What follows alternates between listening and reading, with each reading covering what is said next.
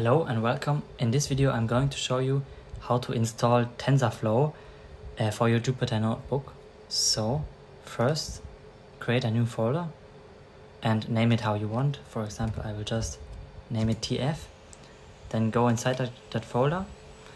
Then hold Shift key and right click at the same time. Then open the PowerShell window here. And here you need to create a virtual environment. And just type in Python -m venv and tfvenv, then hit enter, wait a little bit. Okay, and now you need to activate the tfvenv script, so just type in /tfvenv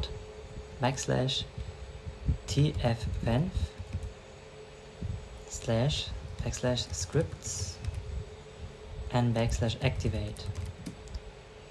And if you have a problem here, which I had in the beginning, just do the following steps.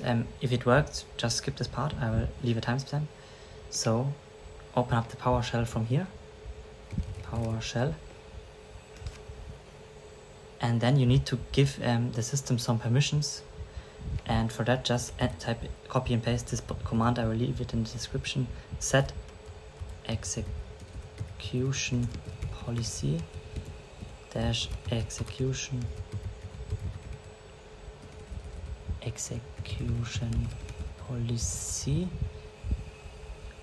and then RemoteSigned scope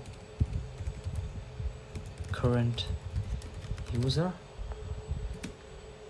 And then here you need to give it the permission, so just type in a big Y and hit enter to give it the yes, and then it should work when you do this step again with the tfvenv script activate. So now then you need to install the ipykernel. So for that, just write pip install ipykernel, let it install. Okay, now it's finished. Then install TensorFlow pip install TensorFlow.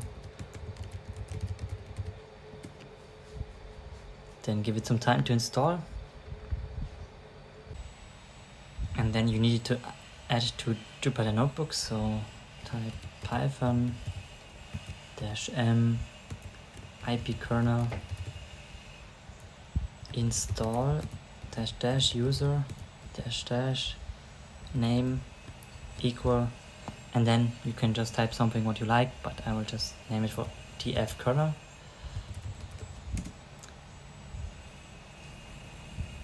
Wait a little bit, and now it's done. Now, as you can see, already the tfvenv is already created in your folder, in your original tf folder. And now head to your Jupyter Notebook. So I have it here. Open your folder, and here you can add a new tfkernel. And for testing purposes, we will import TensorFlow as tf.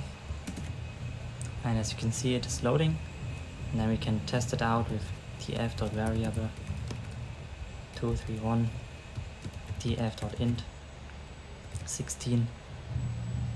And as you can see up here, it's still loading. Okay, now it's finished. Then hit this one, and you can see it created a tfa variable. Yeah, and that's basically it. So thanks for watching. See you in the next video.